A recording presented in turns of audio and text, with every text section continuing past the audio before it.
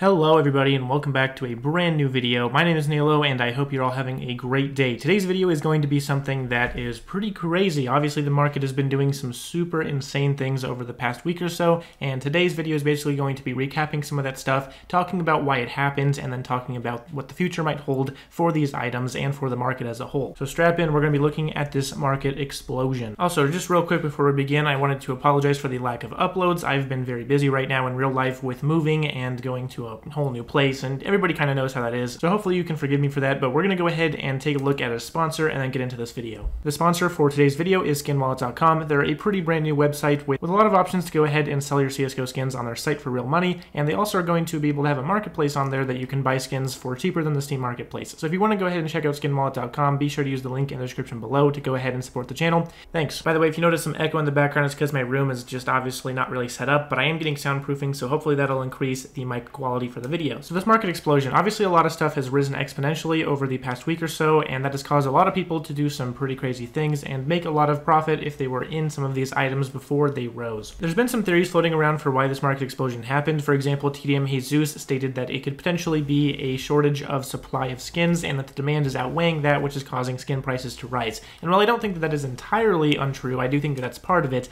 I think that the overarching issue here is actually just manipulation, and there's a few reasons for that. I've been harping on this manipulation thing for a couple videos now, but I just want to go ahead and recap it one more time. Essentially, there's been this weird sort of thing that's happened over the past year or past 2 years, where around the May or June kind of area, skin prices have kind of skyrocketed, starting with high-tier items like Howls and, any other high-tier item you can really think of, and then kind of trickling down into stickers, specifically the Dignitas Cologne 2014 Holo. That one, for some reason, is just like the purveyor of the sticker manipulation slash hype that kind of happens. If you look at the graph for it last year, it rose up to around $800 to $1,000 and then fell back down to around 400 or so. And almost like clockwork, that's pretty much the exact same thing that happened with the Dignitas Holo this time around as well. Obviously, it was a little bit higher at a starting point than it was in the previous year because it already had been manipulated one time around and it found support at 400 instead of 200, but it still did rise to a very similar price, and then most likely will fall back and equalize somewhere around the 600 range, I would assume. Again, looking back at last year, after that Dignitas Holo rise happens, a lot of the other stickers and similar items like Dignitas stickers tend to also rise quite a bit. If you look at the Dignitas Cologne 2016 sticker, that one also had a pretty nice increase last year around the same time, and then this time around also had a similar rise, and we can probably expect it to go higher as well. I actually think that one's a little bit underpriced considering the manipulation tactic that happened last year. So why is this manipulation as opposed to a shortage of skins? Well, I do think that a shortage of skins is part of this. Obviously, there is skin prices rising pretty rapidly and a lot more money being spent on CSGO over the past few years, especially with China,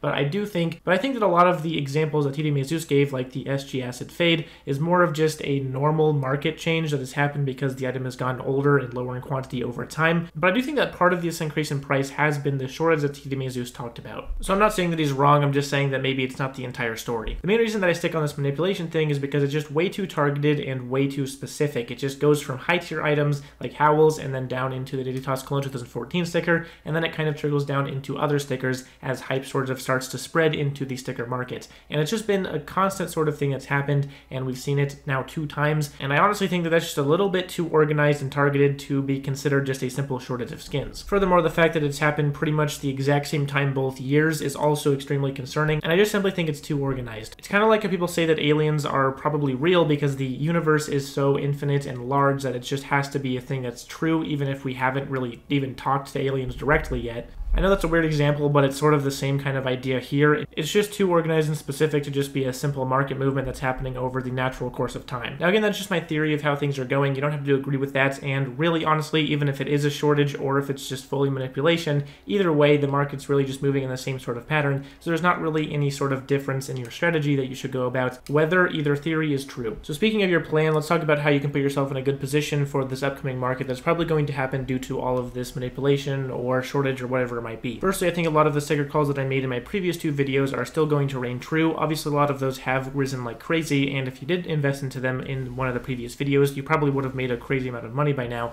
but I do think that a lot of those stickers are still going to reign true. Cato 15 stickers actually saw sort of a normalization or an equalization recently, on Buff at least, where they were all kind of lowering by around 20% or so, which I think is pretty healthy for them, and it shows that they have a really good quantity like usage point that they're going to be able to find support at. So I don't think the Keto 15s are a bad move. It's definitely an option if you're looking into getting them. At this point, I would sort of avoid the Dignita's Cologne 2014 Holo. It's definitely very high in price, and it could see an increase in price from this point as well, but I do think it's just going to equalize at this point. As sort of a recap on the Dig Holo, we saw it at 2,000 RMB or so, and then it went ahead and spiked all the way up to 5,700 plus RMB. It went a little bit higher than that as well, and right now it's a little bit normalized down to around 5,200 RMB at the current moment, which means if you bought it at 2,000 RMB or even lower, then you would have at this point made around 3,500 RMB. Obviously, the Dignitas paper also rose to a pretty crazy price. We saw it go up to around 300 RMB, and it then normalized to around 164 currently. Overall, my tips for this is just to watch the overall sticker market. A lot of stuff is starting to normalize and could find support at good prices, so potentially you could get in for a more long-term investment in this case,